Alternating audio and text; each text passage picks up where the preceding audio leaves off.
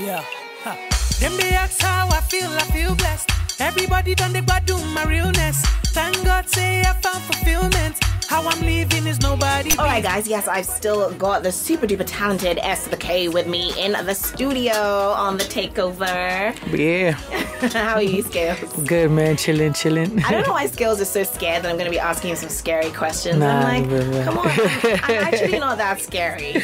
No, because these days I just try to just mind what I say, because Scales is always the topic. It's not even when I'm not involved in anything. They always bring me up. But if nobody talk about you, then what are you? Yeah, nobody. Exactly. It's not like I don't like it, but I gotta be careful. I get you.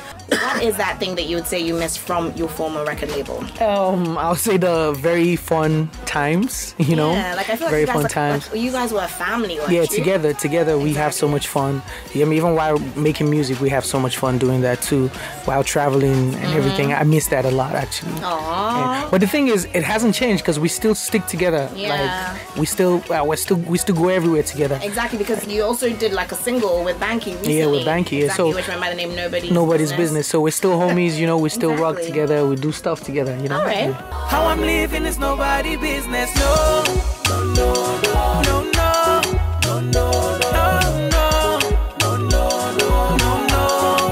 Nobody business. All right. Well, you have had. I have to ask you this question. No problem. This will be probably the toughest question among all the questions I'm asking. No problem. Okay, so you have obviously had some issues with your current label.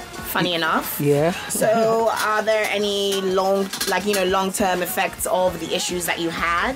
Or has that situation all been resolved? Everything has been resolved actually. Right. Yeah. Okay. Me and Baseline, we're good. We're in good terms, and right now we're just living by the contract until whenever any of us choose to move on. You get me? But right now we've both realized our mistakes where everybody was wrong, because the mistake came from everybody. It was everybody's fault. But we worked things out. We talked about it, and we figured out like solutions to everything, and now we're good. Right. Nobody business. Yo, the hardest part is done. Yeah.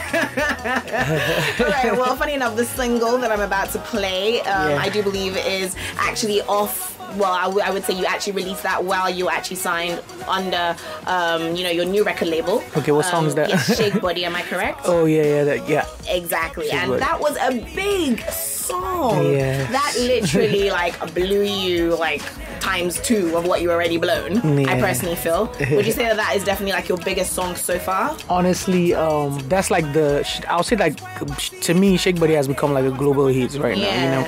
As a matter of fact, after here, I'm starting my Europe tour. Oh, wow. And this is because of songs like Shake Body and other stuff off my Man of the Year album. Okay. But Shake Body is really a global hit that has made me meet a lot of